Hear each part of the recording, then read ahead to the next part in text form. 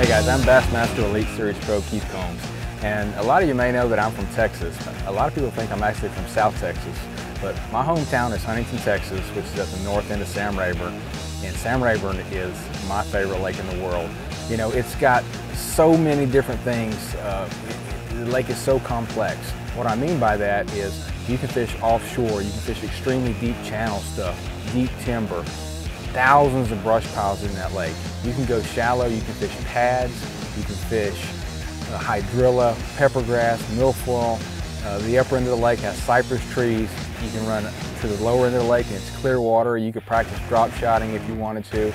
But what I really want to talk to you guys about is some of the features on my Humminbird electronics that help me on a lake that I consider to know very well. One thing is the mapping.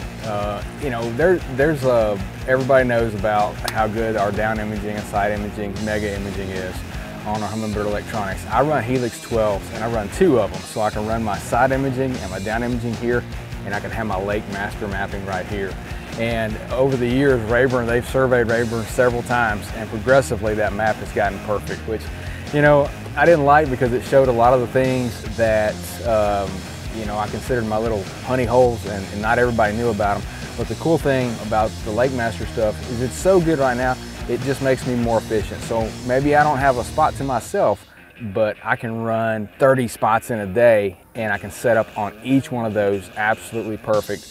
One of the features that I really think is critical is the shading. You know, you can shade your shallow water and you can shade your outside depth. So if I'm targeting 15 feet of water, I can map that, put that green right on 15 feet, and I can run a place, you know, in minutes. I don't have to drop buoy markers. I can pull up and I can fish and I can move on to the next thing.